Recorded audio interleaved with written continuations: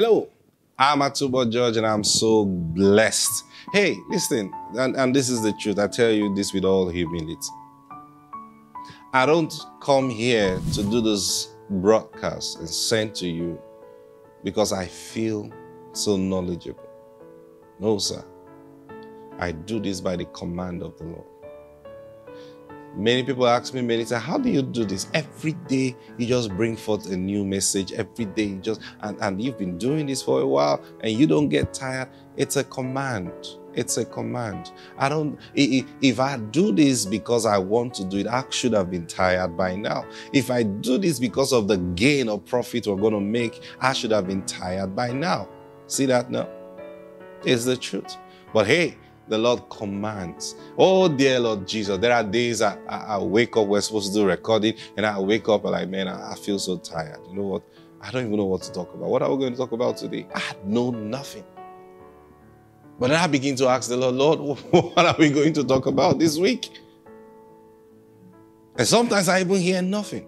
And I say, well, we've set the time, so let's go. Let's show up there. When we show up there, He will give us what to say.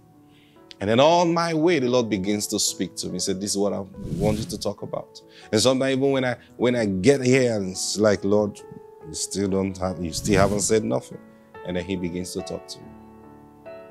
Now that is where the strength comes from. Praise God. I'm telling you the truth. When he gives you what to say, you have nothing but to say. You say it with all conviction. And that's the beauty of it. Praise God. So bringing the word of God to you like this puts strength in me. Number one. Number two, it helps me align with the thoughts of the Spirit of God because I learn from this process also. So it puts me in check to grow, put me in place to learn from the Spirit of God. Because I don't come to share you things I have studied, I have done research, and I've come to know. No. I'm teaching you things that the Holy Ghost have commanded me to teach. And then we teach by His Spirit. That's the teaching ministry. Teaching ministry is not because one can study and find Greek. No. Teaching ministry is one who's yielded to the Spirit of God to communicate His word through teaching. That's the teaching ministry.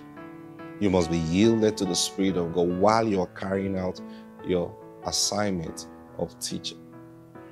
So I don't say words all because I have known them. So I'm now coming to tell you. No, I say words that the Spirit of God wants you to hear. That's why I keep getting all those testimonies. That, oh, look, listen, this thing happened in my house this morning. And when you were just addressing it clearly. That's the Spirit of God because He knows what you're going through. He sees you. He gives me utterance. I speak as I am led to speak. Praise God. So can we call for that daily bread? Are you ready? Oh, thank you, Lord Jesus. Say this with me. Say, Father, I receive now my daily bread. It's coming to me in Jesus' name. Amen. And I rebuke every burden in your life right now. Anything that's going to cause a distraction to you right now, I rebuke it in the name of the Lord Jesus. Be free to hear and listen to the word of God and be blessed in Jesus' name. Amen. So we were talking yesterday. We're still dealing with how to use the Bible. And I'll show you how people get into errors where these things are concerned. Now, because they don't know, listen, we are not Bible teachers. We are not Bible teachers, but our teaching explains the Bible. Anyone can be a Bible teacher. Oh, yes. What does it mean to be a Bible teacher? It means put information together about the Bible and then bring it. So someone can look at the Bible, and that's why I say when you do that, most Bible schools. Now, I remember one time I was contemplating going to a Bible school because I felt, I had some free time, so let me just go to a Bible school and maybe become a lecturer there. Praise God, hoping that the Spirit of God will let me. So I kept praying about this and praying about this. The Lord couldn't give me direction concerning that. And then I had friends who had gone to Bible school. So I was interested. Okay, what are you learning? Let's share notes. And then now when I'm in Bible school, there are churches who have what they call Bible school, but all they do, they teach people to become members of their church. The Bible school is skewed towards grounding you as a member of the church. But I'm talking about open Bible school, renowned Bible schools that they just discuss the Bible and things like that. And then I found out that I was talking to one of my friends, and he actually told me, say, look, if you are here, I don't think you will have it good. Like, why? He said, you end up arguing with all these people. I said, why? Because all we do is arguments. Now, when he says argument, not that they all argue. No, the professor, the lecturers bring an issue. And then they start bringing different arguments concerning that issue. So what it does to it makes you knowledgeable of several arguments. But then Bible schools hardly take a stand on an issue. They put forth the argument before you, and then they let you decide. But then, of course, they set exams. So when you're writing exams, you have to write according to, just like normal school. So like then, you just get puffed up with knowledge, but not necessarily knowledge of the truth. Of course, they teach you other things. They teach you how to preach, how to present yourself, how to prepare sermons. They teach you all those aspects of things, which can be good to some people. But you see, the most important thing in ministry is the Spirit. Take the Spirit out. And the Spirit doesn't give you argument. The Spirit gives you truth. So now I began to realize, now I understand why the Lord is not giving me direction in this area. See, that's the truth. Because I know me. I'll get tired of that place. Praise God. If something is not helping me grow indeed, when I mean grow in Him, I don't have business. I get tired of such things easily. I'm telling you, I get tired of such things easily. Because I just want to fellowship with Him, grow in Him, and understand Him better. Praise God. Not argue and argue and argue. Now, I'm not even saying this to say don't go to Bible school. Like I said, there are many good things that you can learn from there. But then everybody has his own calling. And you stay where God has called you to live. Praise God. So people misuse they misuse scriptures because they lack understanding. And you see, they lack understanding of what God is doing. There is just one storyline in the Bible. And if you've not seen that yet, it means you don't even understand the Bible. The Bible has just one storyline. Every chapter, every book, from Genesis to Revelation, is just telling one story. And what is that one story? That God wanted a family. And He started that family. And He did everything to put that family together and achieve His purpose. And what was His purpose? His purpose was to bless the earth. That was His purpose. And when He says bless the earth, His family to be blessed. That's the story of the Bible. So first of all, you'll notice in the Bible, first it is God. Then two, it is His family. And this family is man, not angels, but man. That's the story of the Bible, God and His family. Everything in between, all the visitations of angels is because of His family. Even the coming of Jesus is because of His family. I think I told you last week. Yeah, I mentioned it last week. So that's the problem with the Christocentric preachers. Those who call themselves Christocentric preachers. Now they try to feel, or they try to say the Bible is all about Christ. The Bible is all about Jesus. No, the Bible is not all about Jesus. Praise God. The Bible is not all about Jesus. Jesus played a role in the Bible. Jesus played a role in the scripture, but He is not the end of the scripture.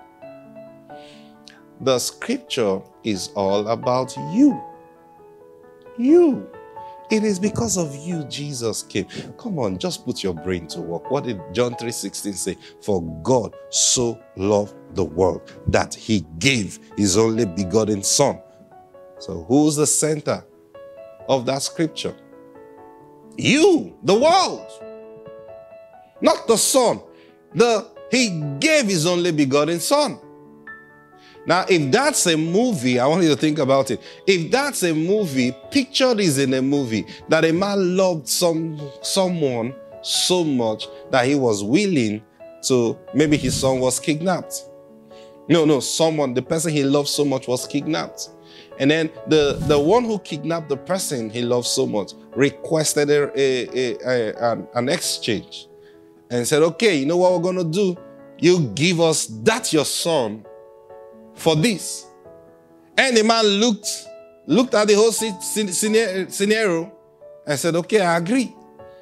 He said, we're going to kill your son. All right. I want him. Take my son. Then you want to ask the question, who was more important to the man? Do you get the idea now? Do you get the idea now? That's the story of the Bible. It was because of us Jesus came. We are not here because of Jesus. Jesus came because of us. If you don't understand this, brothers and sisters, you will not live life to the fullest. Because you find believers who are struggling daily trying to please Jesus. But we don't realize that Jesus came to help us please the Father. He teaches us, he strengthens us, all so that we can please the Father. We don't struggle to please the Father. I shared a scripture to you last week. Jesus said, on that day, you will ask in my name, and I will not say that I'll pray the Father for you, but the Father himself loves you. I'll show you a scripture in John chapter 17.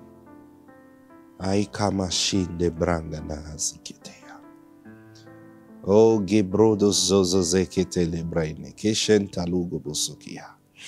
Mengebaro Maguzukutungiba. Aye. John chapter 17, I'm reading from verse. Now you can read like from verse 20, but for emphasis and because of time, let me read verse 21. It says, let me start from verse 22. It says, this is Jesus speaking to his Father. I want to take note. He said, and the glory which you gave me, I have given them. Think about it. The glory which you gave me, I have given them, that they may be one as we are one. I in them, and you in me, that they may be made perfect in one, which is in us. Watch this now. And that the world may know that you have sent me and have loved them as you have loved me. I am Bukrotegeba. You can't read this with understanding and be normal. You can't. That Jesus is praying to the Father. He said, Father, do this for me, so that the world will know. He wasn't saying, Father, love them as much as you love me. No. He was saying, hey, this thing has been there from the beginning. Now, Father, make the world know the truth. Make the world know that you have loved them as you have loved me. So, esteemed brothers and sisters, it is not because of Jesus that God loved us. No, God loved us before Jesus came.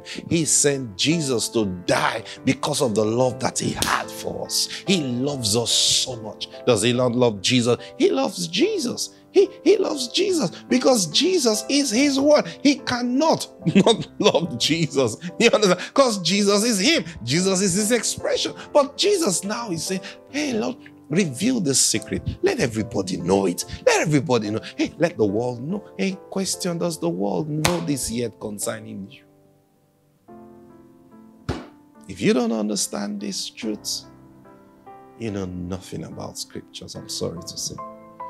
But that's why the Holy Ghost have been given to you, to bring you into this understanding. God loves you. I'll see you tomorrow. God bless you. Bye-bye.